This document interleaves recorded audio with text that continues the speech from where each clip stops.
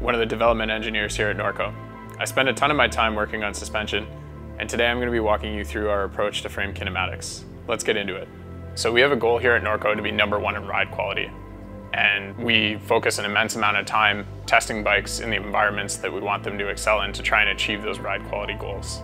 Suspension is a key component to achieving that ride quality, and really what we're trying to achieve is a sense of confidence that comes from a sense of control. We have the best experiences on our bikes when we feel confident and in control no matter what the trail is going to throw at us. And so that's always what we're trying to achieve from a different suspension design. For different applications, we pick different suspension layouts. That allows us to really tailor the suspension kinematics around what we want that bike to excel at. Axle path is one of the keys to our suspension story.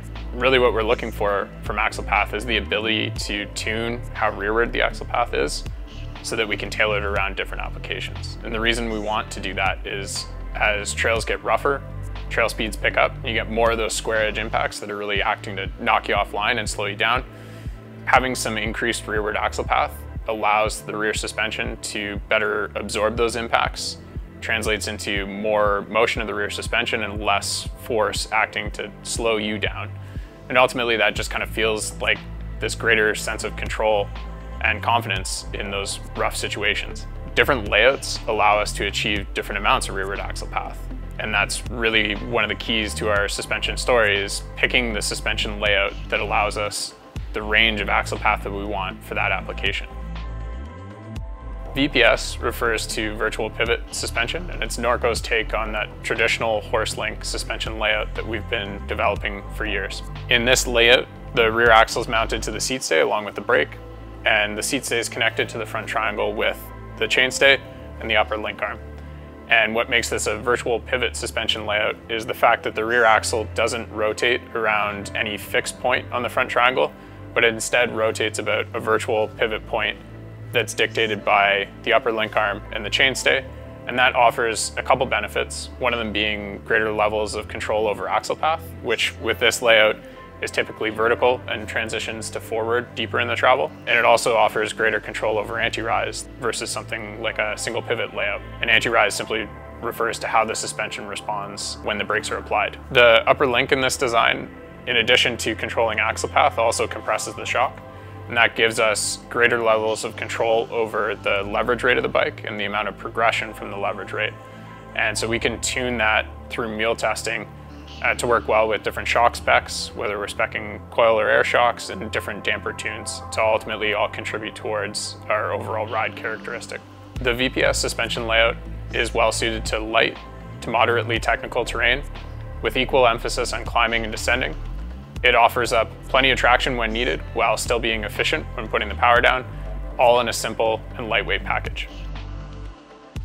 The VPS HP layout is the next evolution of our years of developing VPS suspension platforms, and it shares a lot of the key benefits of that VPS suspension layout. But one of the key differences is what we've done with the main pivot. So the main pivot now sits higher on the front triangle and higher relative to the rear axle. And that's what's allowed us to achieve an increased amount of rearward axle path with this layout.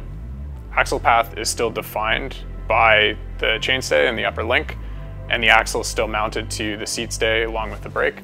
But in this case, with the higher main pivot, we have a more rearward axle path, and we can tune how rearward that axle path is.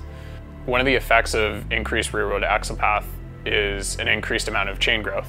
And that comes from the rear axle moving further away from the bottom bracket as the rear suspension is compressed. And the way that we minimize the amount of chain growth so that we can minimize the pedal kickback or feedback through the rider's feet that can come as a consequence of that is by running an idler that allows us to reroute the chain around a point that reduces chain growth through the suspension's travel. We've taken this one step further by incorporating an iTrack feature that allows us to offset the idler from the main pivot, so we can move the idler location relative to the main pivot, and that allows us to fine-tune the anti-squat characteristics of the bike so that we can give different bikes different personalities just through idler location, and we don't actually affect other kinematic traits. So that's a really unique benefit of this type of arrangement that you don't really get from bikes that don't use idlers and can't control the location of that idler. And it's one of the things that's allowed us to give the Sight and the Optic two different personalities despite looking very similar and using the same suspension layout. A lot of the other benefits of the VPS layout carry over to VPS HP. One of those is our greater level of control over anti-rise, and being able to better control anti-rise through controlling where the instant center sits, and allows us to reduce anti-rise while keeping a more rearward axle path, so that we can balance the need to counter rider weight shifts to the front wheel when you're hard on the brakes with the need for the rear wheel to track and not pack down in rough sections of trail. The upper link in this arrangement, it gives us a nice consistent rate of progression from the leverage curve.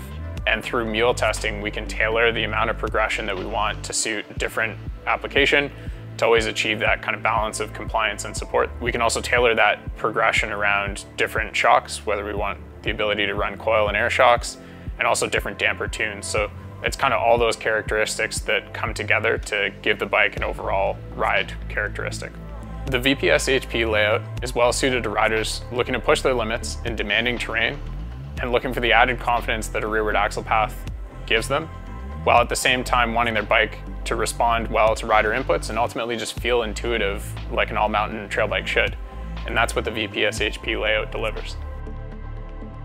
HVP6 stands for High Virtual Pivot 6 Link.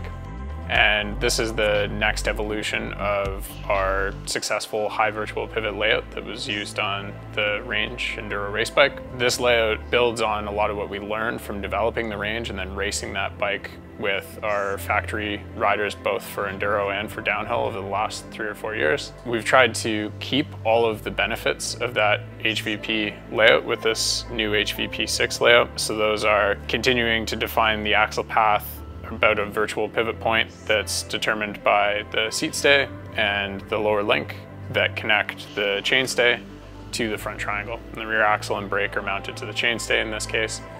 And one of the key benefits of that is we can achieve the greatest level of rearward axle path with this layout. Really well suited to those most demanding applications, the roughest, largest impacts, and highest speed trails. So obviously why we've selected it for our new downhill race bike. As with all of our bikes that have an increased amount of rearward axle path, we use an idler to control the amount of chain growth that can come along with that. Similar to the VPS HP layout, we're able to tune the pedaling characteristics and also the amount of feedback or pedal kickback through the rider's feet by changing the idler's location to alter the amount of chain growth. So we can mount that in different points relative to the main pivot to tune that balance of pedaling versus feedback through the feet. One of the unique things about this layout that we wanted to carry over from the Range is the anti-rise characteristics that can be achieved. So we can have a fairly high level of anti-rise around ride height to balance weight shifts when you're hard on the brakes. But under deeper compressions, we can significantly reduce anti-rise and allow the rear wheel to recover from deeper impacts and get back to ride height without packing down. One of the key differences between this layout and the HVP layout used on the Range is the introduction of 2 additional links that are dedicated to compressing the shock. And what that allows us to do is to tune the leverage curve to a greater degree in isolation of all of our other kinematic traits. So we can now define leverage curve shape and progression, and we can tune that without affecting anything else. The HVP6 layout represents the cutting edge of Norco's suspension development technology and is best suited to the absolute most demanding applications, the highest speeds and roughest terrain out there, and it's exactly why we've picked this as the layout of choice for our new downhill race bike for the Norco factory racing team. That covers a lot of the details in our approach to suspension design. Head over to norco.com if you're looking for more info.